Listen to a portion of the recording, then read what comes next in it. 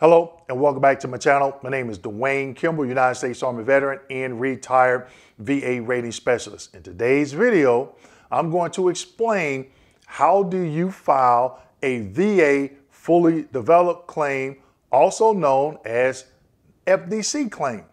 What is the VA's purpose of the FDC program? Which prescribed claim form do you need? What is some information on that prescribed claim form? And I'm gonna give you some examples toward the end. So make sure you stick around.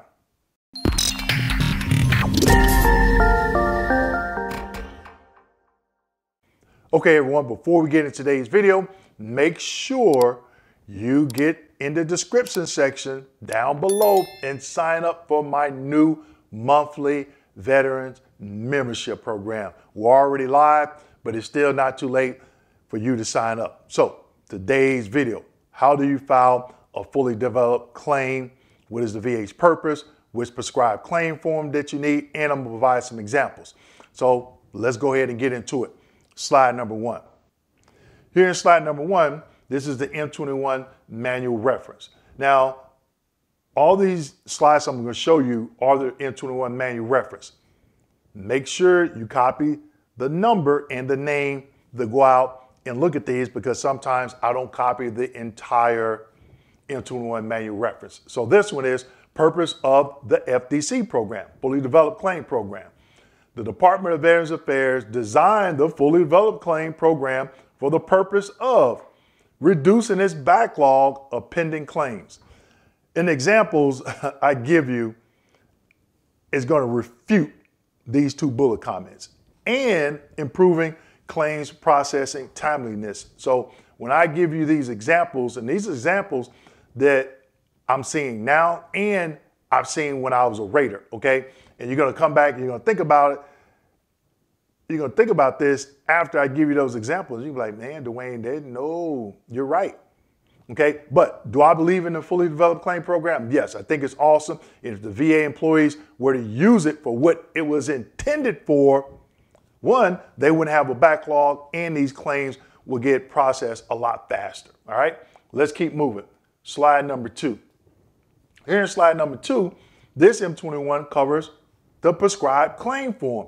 So what claim form do you need when you submit a fully developed claim? You need a VA form 21-526EZ. Now, that is for disability compensation. Obviously, if you're doing pension or survivor's benefits, those are different prescribed claim forms, okay? But for all intents and purposes, what we're talking about is disability compensation. You need a VA form 21-526EZ. Let's keep going. Slide number three. Here in slide number three, this is information that you can find on that VA form 21-526. Now, the claim form itself is 15 pages long. There is a lot of information between page 1 and page 7. The actual application starts on page 8. In our first live webinar, in a veteran monthly membership, we went through all 7 pages and I broke it down for them, okay? But this is just one section, okay?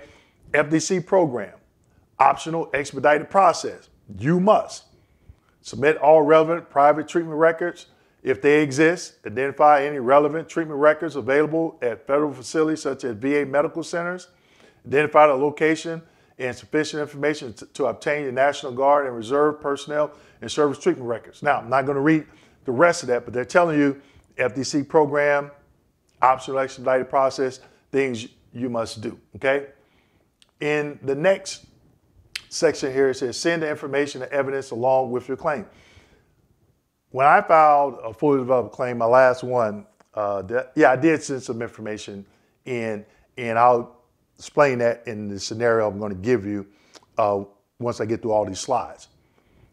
In the last box, it says, if any of the special circumstances in the table below titled Special Circumstances apply, send the information and evidence identified in the special circumstances. So I didn't create an additional slide for the special circumstances. But these special circumstances, some include, there's several, and guess where you can find them? Right below this section on the 526CZ, in between pages 1 through 7, okay? If claiming dependents, okay, because you're going to need a dependent form, a VA form 21-686C. So if you're claiming a dependent and you're 30% or higher, you need that form, and they consider this the special circumstances. Also, IU, if you're claiming PTSD due to combat or military sexual trauma, special adaptive housing, okay, or special home adaptation, auto allowance, okay, these are just some examples of special circumstances. Moving right along, slide number 4. Here in slide number 4, this is the top of page 8. What I have circled in red, when you go to the VA's website, this is where the only location you should be going to the VA to get this form is the VA's website. That way you know you are getting the up-to-date claim form. Expiration date, November 30th, 2025, okay? Now, in the first box, it says select the type of claim program, FDC. You are doing an FDC claim. So now I've covered the VA's purpose of the FDC program, which prescribed claim form that you need, what are some stuff you must have, and how to select it on a prescribed claim form. Now, they tell you I'm going to give you some examples. Okay, when I rated, I was rating when they came out with this program, and the way it worked. Okay, and think about that first slide when they said to reduce the backlog and basically to complete claims in a timely manner. Okay, DBQs are already out. Okay. So veterans started to complete disability benefit questionnaires, DBQs, and they would submit them. You've heard me talk about this in some of my recent videos. Okay. So veterans go to the VA's website, they download the DBQ, they take it to their private doctor, they have it completed per VA guidelines, and they submit it. Then you check that box on the VA form 21-526EZ, FDC, if that DBQ is actionable and sufficient, according to 38 CFR 3.326 subpart B and subpart C. And you're going to start hearing me say this regulation a lot. And guess what? That is a huge nugget, because if you do what I'm about to explain, you can use this regulation in your favor and argue factor law on a high-level review, okay? So when the veterans would submit that actionable and sufficient DBQ, I get it. Oh, veterans just filled out the 526EZ a month ago, okay? It's on my desk, ready for decision. No C&P exam, because the DBQ and or Nexus, if necessary, is actionable and sufficient. I rate the case, veteran gets service connected, done, 30 days. But we know that's not what has been transpiring. Some VA employees are still scheduling C&P exams. And when they do that, they push the time frame of your claim out. So the example I just gave was a month, but let's just say they schedule you for an exam, you decide not to go, it goes back to the regional office, lands on another VSR's desk, oh, let's schedule the exam again, that's another month, you refuse, and it comes back. And now we're like at 4 or 5 months. So in that scenario, if you submit an actionable and sufficient DBQ per VA guidelines, and the VA employee can verify, yes, we can rate with this evidence under 38 CFR 3.326, subpart B and subpart C. Hope you wrote that down, because that's the nugget. That claim could be done in record time. Maybe not record time, but I would say within 30 days, if it gets through that system pretty quick and lands on an RVSR desk.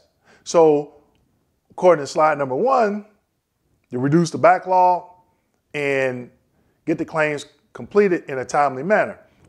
But that's not happening because some VA employees are not doing that. They probably haven't even read the M21 manual reference that I showed you. But when I rated, if everything was filled out according to the VA criteria and guidelines, I was rating that case and it was over and done with and got the veteran an answer ASAP, but some employees are not doing it. Don't know why. So if you decide not to go to an exam, I already dropped you a huge nugget, 3.326, 38 CFR 3.326, subpart B, subpart C.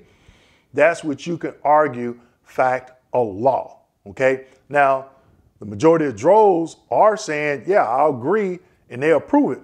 But if they're approving it, why couldn't the rater approve it?